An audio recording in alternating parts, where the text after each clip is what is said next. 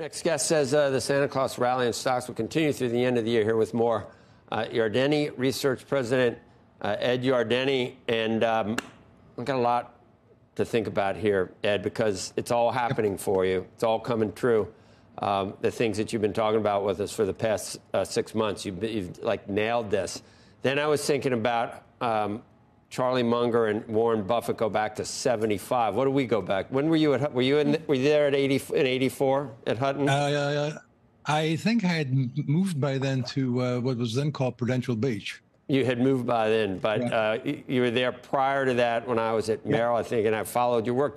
I think of you as more of an overall economist, but when you've come on the show recently, you've been a total stock market forecaster. Right? Yeah, that's kind of a change for you, but you were right. And so what you're saying now, and that was, you're basically saying inflation's going to moderate, Fed's not going to have to go any further. This is a much hated stock market rally. It does have legs, and I think it's all come to fruition, and you think it's going to continue.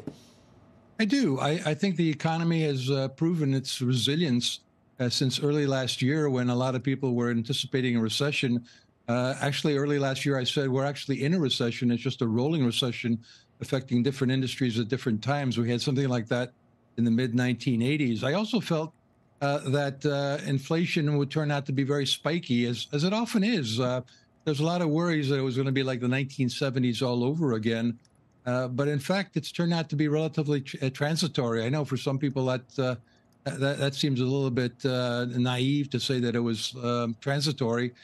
But in the grand scheme of things, in the scope of history, it really has come down remarkably quickly here in a very symmetrical fashion. And a lot of that's been led by goods. I think rent inflation is going to come down.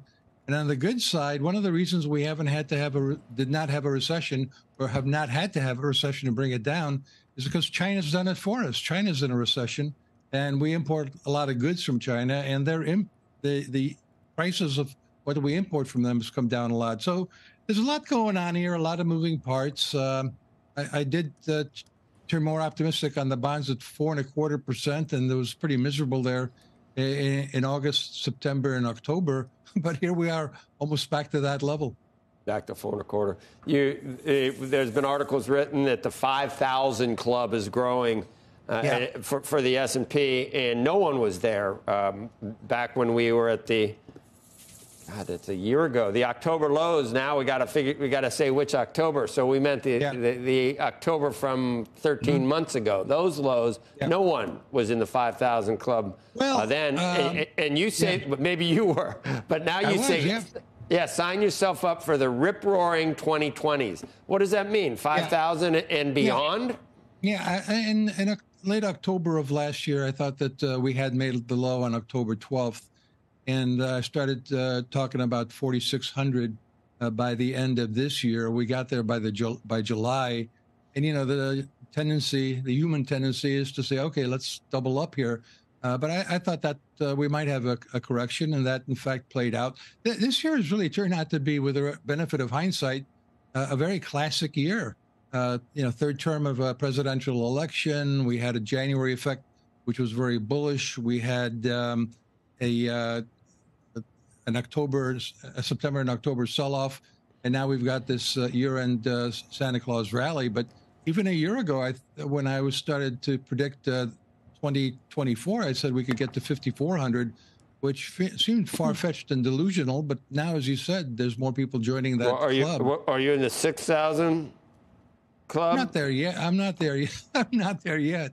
But let's get it over 5,000 and then ask me again. But look, I think I'm in the Berkshire Hathaway camp, in the Buffett Munger camp. That stocks really are meant to be held for the long run. A lot of the Wall Street's pessimists did a pretty good job of telling people to get out early last year. They forgot to tell everybody to get back in, and they remained bearish. The stock market over the long run does extremely well, because the economy does extremely well. Right.